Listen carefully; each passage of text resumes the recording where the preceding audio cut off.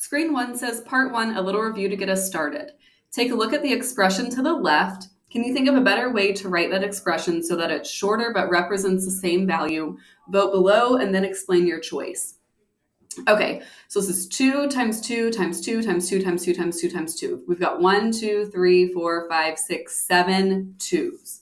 So anytime we have a situation like this, we can always take the base, which is 2 in this case, because that's what we're multiplying again and again, and then write it to a power. So 2 to the 7th power.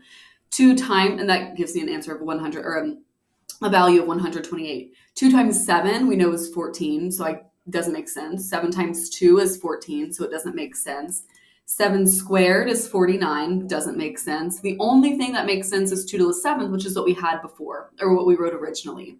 Now it says explain your thinking. I don't care if you do this or not. You can just type like, it is what it is, and then move on. So don't worry about explaining your thinking. Okay, so that's for screen